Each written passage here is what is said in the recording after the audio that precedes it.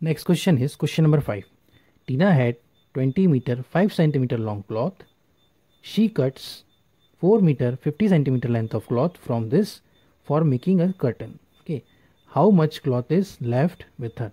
So the pictorial representation will be, this was the cloth Tina was having, and some part of the cloth from this cloth is being cut by Tina for making the curtain. So let's solve. Answer. So length of the cloth will be, first we will take the length of the cloth. Length of the cloth is equals to 20 meters 5 centimeter. Okay, now we have to convert this 20 meter 5 centimeter into decimal form as meters. So this is 5 centimeter.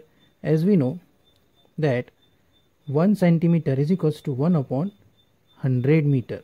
Okay, this much you know. Next we have to do conversion. 20 plus 5 upon 100. Okay, converting 5 centimeter into meters.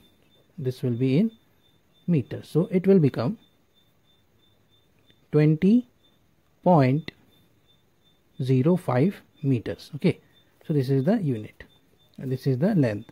Now she cut 4 meter 550 centimeter length of cloth from this for making curtain. Okay, so cloth used for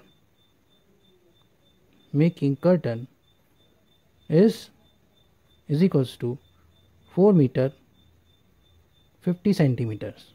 Okay, now converting again this into meters or decimal form, this will become 4.50 meters.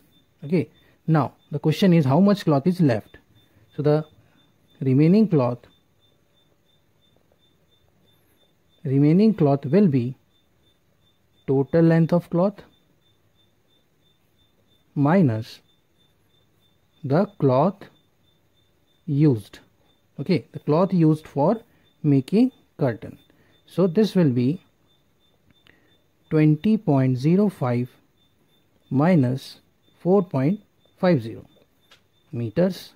So we can do like this: 20.05 minus 4.50. Okay, place the decimal one after the another or one before the other, so that you can solve the question very easily. Okay, you can put 0 here in front of 4.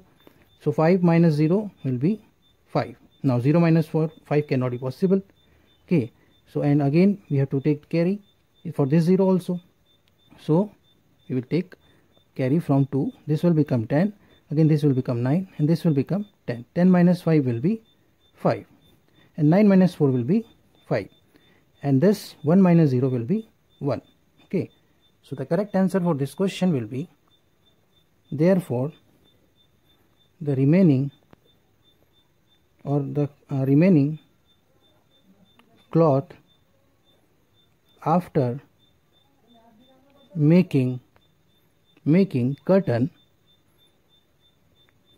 is equals to 15.55 meters. Okay.